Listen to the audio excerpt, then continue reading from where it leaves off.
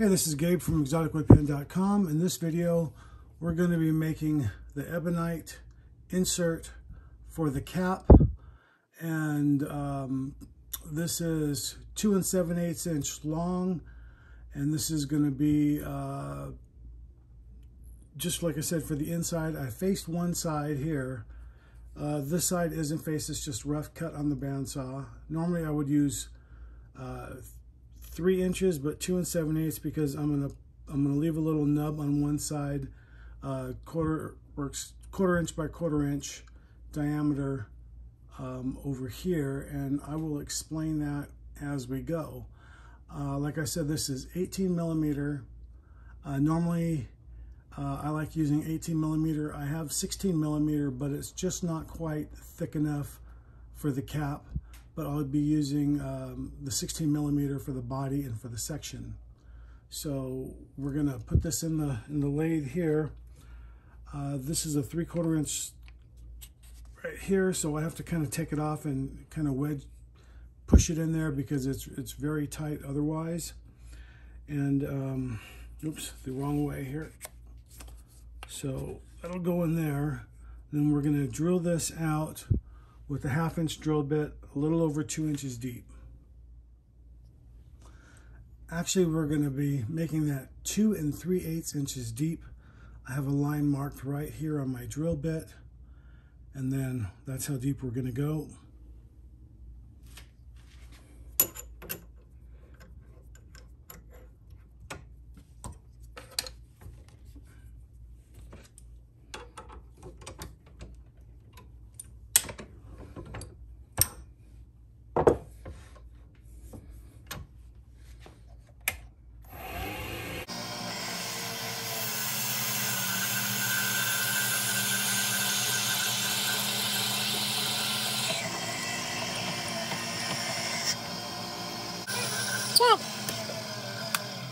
And now we're switching to a 33/64 drill bit.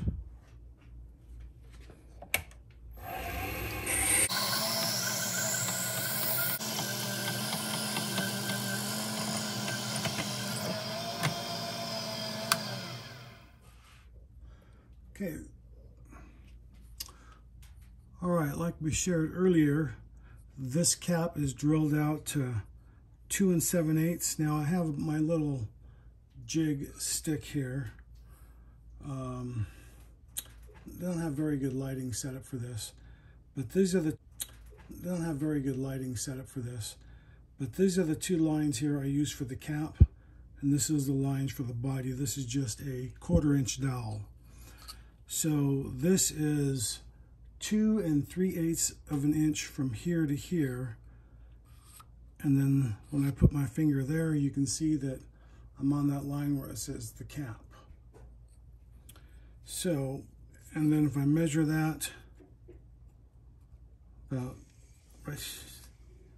right there, about 2 3/8. So that is going to be the interior for the section threads, the section, and then the nib. And then I have a little bit of space left over for something else. And to break that down, this is a piece of Ebonite cap that I did earlier that I cut in half so you can see how all that actually works. So this is that stick that I was showing you, the cap, which is the depth that's drilled out to 2 3/8 of an inch.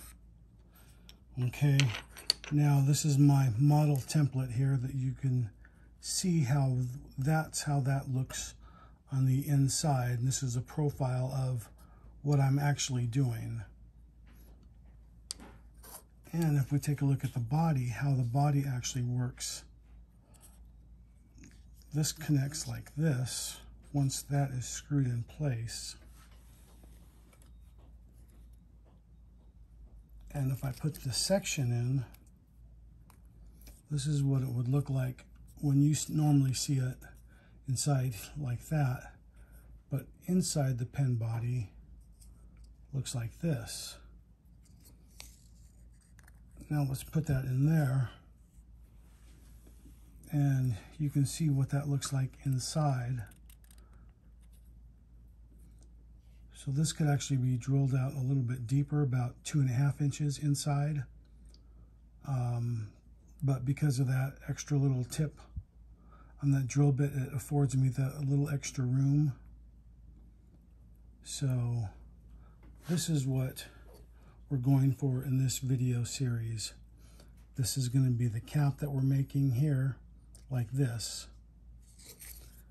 And then the body, which will be made just exactly like the cap, like what you see here. Down, the exterior dimension is going to be 27/64. This exterior dimension, will be, so this exterior dimension is 19/32. So if you look at how I make a cap that is a tapered cap, this is what it would look like on the inside versus a straight cap.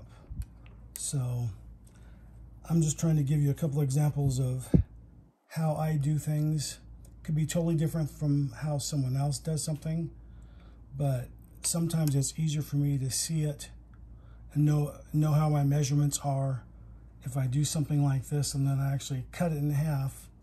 That way I don't have, there's no surprises on anything in the future.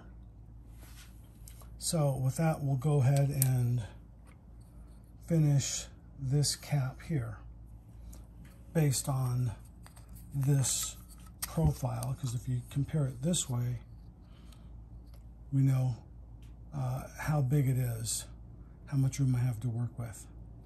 So I can start my lines here and work my way down to that little nub, and then part off what I don't need for the end cap. So I hope you can appreciate what it takes to make something like this, and then cut it in half just for illustration purposes and knowing I can't use it. But on the other side, I can use it as a tool for me for reference for later, like I did with the other piece I showed you. So I hope this sort of helps demystify what's involved in custom pen turning, or not custom pen turning, bespoke pen turning. You know, so it's not a kit, obviously. So I hope you can really, really appreciate that. So in the lathe, I have my homemade mandrel. Just screw that in place. And then I need to mark this 5/16 of an inch over. If I look at my drawing of what I'm working with, this is what I'm got here. This is the cap. This is 3 inches, what I would normally work off of, but this, like I said, this is 2 7/8. This is 2 7/8. So I'm gonna make a line for 5/16 of an inch. That's this right here. And then I'm gonna turn this down, the outside diameter, to 19/32. That's right here, outside diameter. And then we'll go ahead and go from there.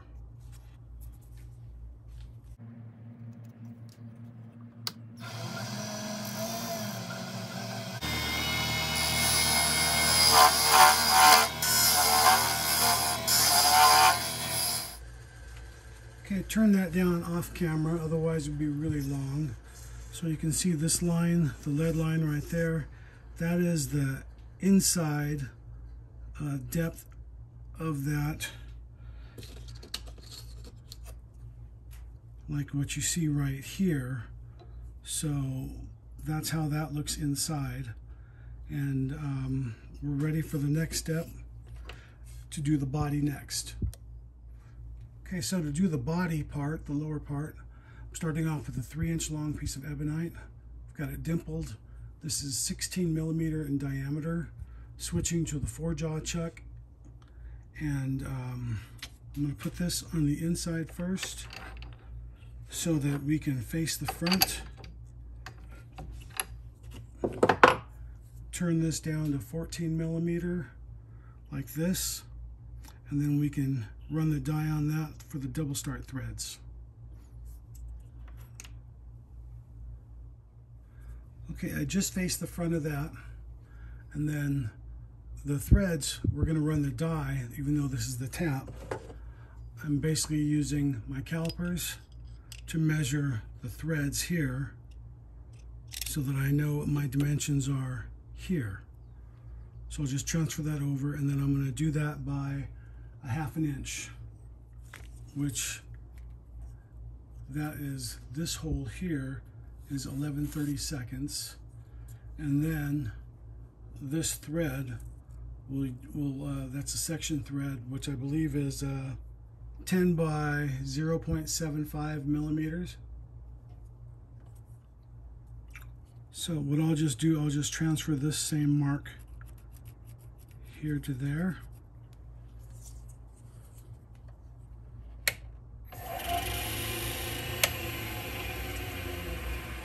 And then we'll turn this down to the 14 millimeters. Pretty simple.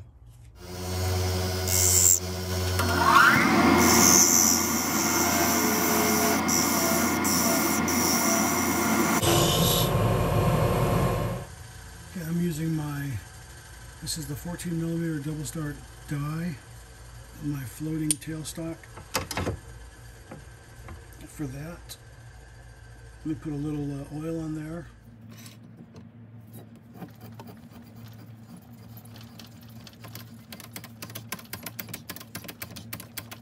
And I've said before in the past how much I like using Ebonite versus acrylic. Sometimes acrylic will just shatter on you when you do that right there. And acrylic just cuts so much better. And then we'll drill this out and tap that out with a 10 millimeter, 10 by 0.75. So this is an 11/32 drill bit. And one of the things that I just forgot to do was measure the depth of how deep that's going to be going inside. I don't want it to drill all the way through in case this wants to be used as an eyedropper for later. So I don't want to drill all the way through. I want to stop just short of that. This is my previous mark, which is an old mark, so I want to get rid of that. I'm going to stop about there.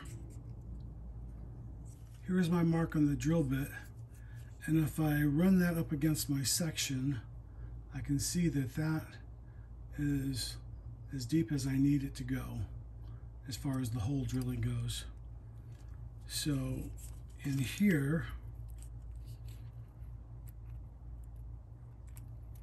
you can see that's plenty of room on the end.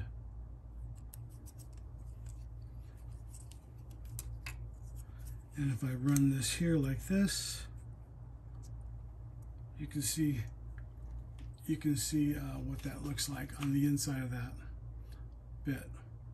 So that gives me plenty of room on the inside without having to pierce the bottom right there.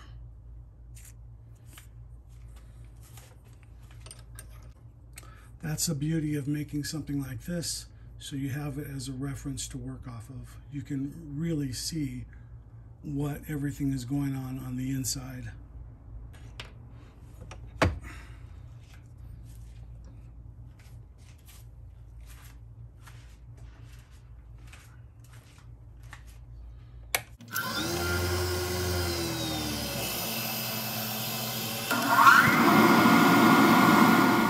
Okay, so now before we remove this out, this is a 10 by 0.75 section tap.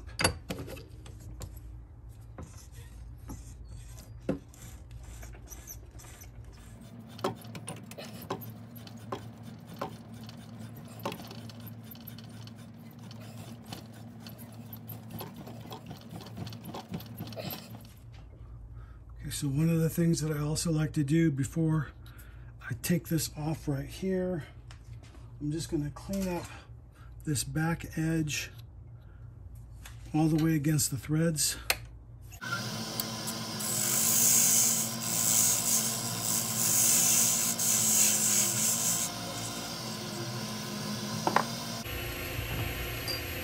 And then a little on the inside right here. So that helps that section seat.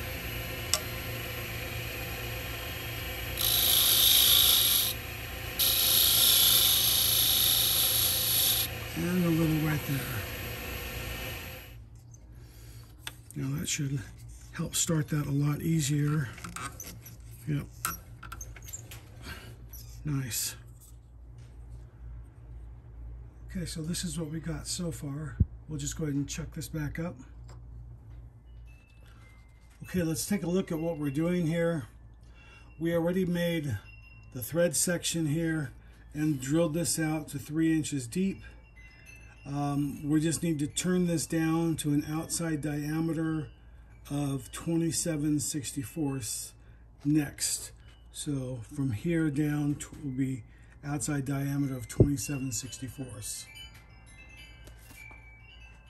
Okay, I have my calipers set for 27/64. And we'll go and start turning it down.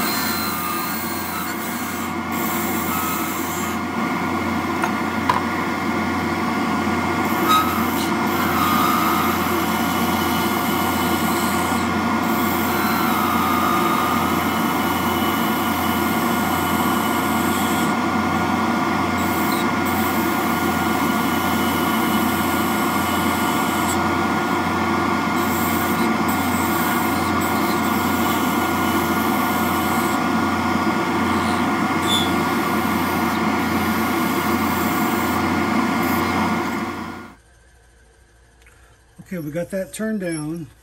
It took a little longer than expected, so I did that off camera, finished it up obviously. And we can go ahead and unscrew that and see what that looks like.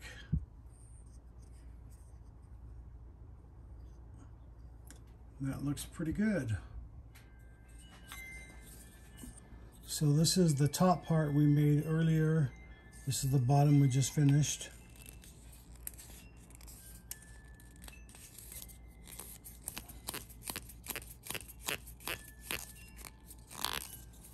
And that's what that basically looks like. It's a little tight still. Have to lubricate those threads a little. But you can see what that looks like. And I got to clean the inside out. That's still pretty dirty. But that is pretty much it. So if we screw this in here for the section.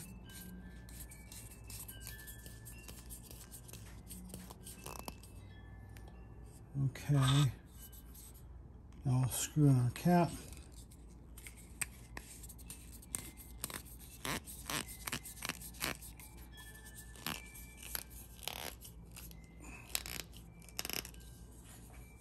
It's really tight, but well, there is a pin. So just by making these two components here, you can pretty much put whatever you want on the exterior of this, however you want to make a pen. And that is the beauty of bespoke pen turning or custom pen turning. I like the term bespoke because everything is completely homemade. Custom, in my opinion, means you're modifying something like a kit.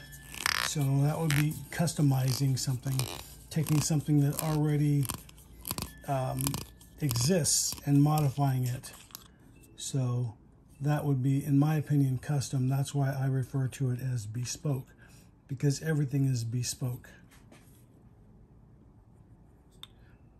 Thanks for watching. Hey, this is Gabriel Castro. Thanks for watching my YouTube channel. You can click on the link right here and subscribe. You can watch a video series right here or the latest video right here.